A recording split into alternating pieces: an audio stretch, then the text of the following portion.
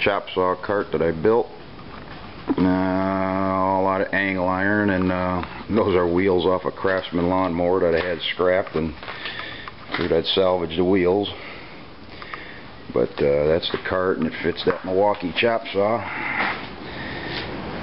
That fire-breathing spawn of Satan of a chop saw. I hate them things, but they do cut steel nice, but they sure throw a lot of grit and sparks all over, and they're noisy and slow and make things hot, but they cut steel pretty good, so almost got to have one, I guess.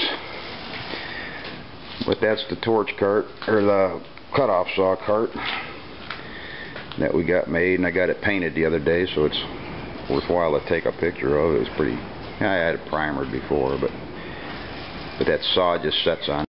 Man, I moved that saw over to the end there. You can see there's some angle iron welded up under it to kind of strengthen things, hold things together. But that's just some angle iron welded together, and wheels put on there from a lawnmower. So that just makes that chop saw a little handier to use and get around the shop. And that's a Milwaukee chop saw, 14-inch chop saw.